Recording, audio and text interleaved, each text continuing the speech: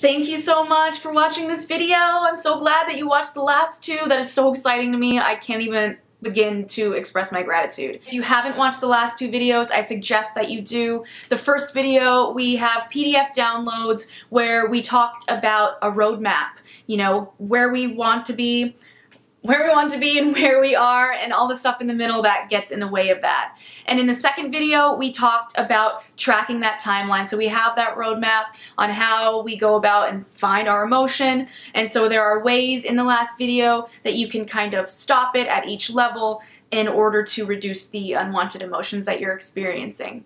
So in this video, I'm gonna just talk briefly about how. What are certain ways that you can implement these things into your life on a daily basis? So I'm gonna talk about that today. So like I said, I am not a professional in psychology, I am not a therapist, but I'm a mental health speaker and a wellness coach, and I am an expert by experience. So for instance, my mental health speaking. When I talk about my story and I share it mostly to middle schools, high schools, and colleges, the response I get sometimes is overwhelming. You know, I have people come up to me and cry and tell me that they are so happy, number one, that they aren't alone, but number two, that they actually have things that they can take home with them. And that makes me feel so good because when I was feeling lost and in the darkness, I didn't really have anybody to help me. I really had to do it all by myself, and I know how lonely the journey can be sometimes. So that's why I'm here doing these videos, to bring people together who are experiencing the same things, because I think the majority of us out there are.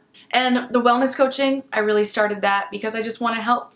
And as far as being an expert, like I said, I have been through the darkness. I have been to the points of, you know, not wanting to be alive and hopelessness and just feeling like the emotions will never, ever go away. And I will tell you that things get better and it gets easier. And these skills for myself have made that possible.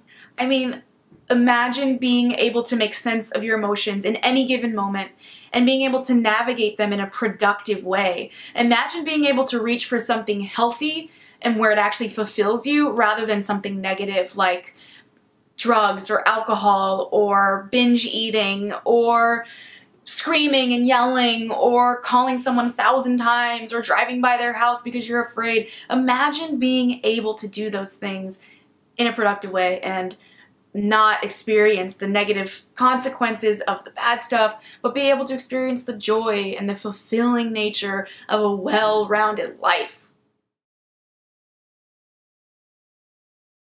So the how. How do we do this? So one of the biggest things for me was keeping a notebook. I'm actually going to grab my notebook here. And this is going to look a little crazy because I was very studious, but this is my binder for all of my DBT stuff.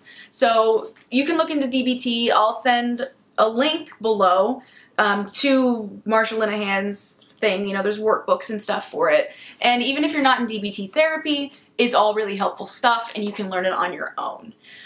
So I keep this notebook and I use this a lot in the beginning. A lot of the worksheets that I gave you or in the PDF downloads are in this notebook. So keeping a notebook is helpful. Obviously not everybody has time to make a notebook of DBT worksheets or worksheets like this.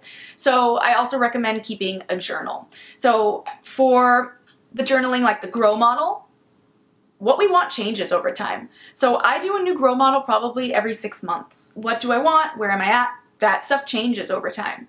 So keeping a journal with the GROW model template in there is really helpful. Also, the timeline. Using that in your journaling, because you can use that every single day. So in DBT, they call this journaling process a diary card. So basically, you write down all of your feelings. You can get one of those tiny little notebooks like I showed you. You can actually scroll down. I have a link to one of those little guys, so you can just buy one. It made my life so much better, being able to just write it down in the moment as things happened. So the 8 base or core emotions are fear, anger, disgust, jealousy, envy, shame, guilt, and love. So those are the core 8 feelings, and all of the little words that we use are just offshoots of one of those. So when you go through the timeline that we talked about in the first video, you will be able to identify the core emotion, because once you get that general name around it, it's much easier to work with. Like I said, the diary card. So you write out those emotions and you write out a timeline. So you can use a planner for this, you can just use a journal, and so you can start seeing patterns. So for instance, in the morning, I used to wake up with anxiety, which was coming from fear. So anxiety is another word for fear. So I would have my timeline.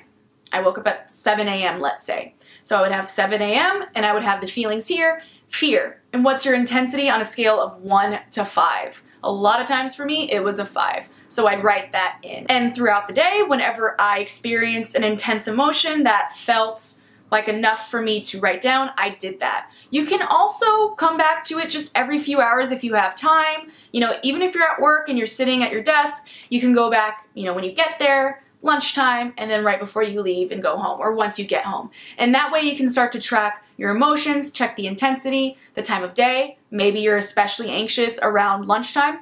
Maybe that's because you're hungry.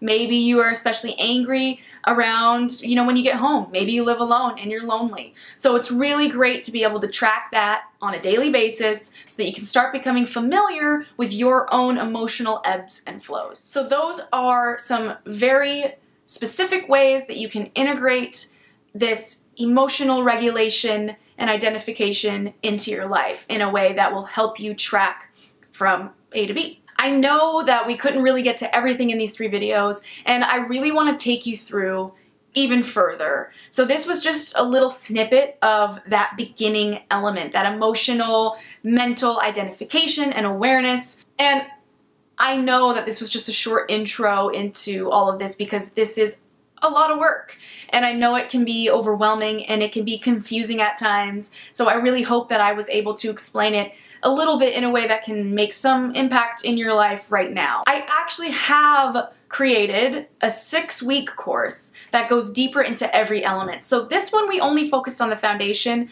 and that's because obviously in order to really focus on like things like nutrition or hobbies or fitness, you have to have the mental and emotional part kind of leveled out. Otherwise, all the other stuff just seems really difficult. In the 6-week course, it expands greatly on all of these elements, like specifically this first one, this foundation, because like I said, this is the most important piece of the puzzle. So I'm gonna offer this 6-week course pretty soon, and I'm only doing it for a short period of time. And the reason why I'm doing that is because, like I had you comment below, I want to have the people taking it feel accountable with each other and to create lasting relationships with each other. And as they go through each step, they'll be able to communicate and talk about what's going on, and maybe someone can give you good advice. Because one of the things that I experienced in my path to healing, when I did go to formal forms of therapy, I was in group settings. I went to a DBT group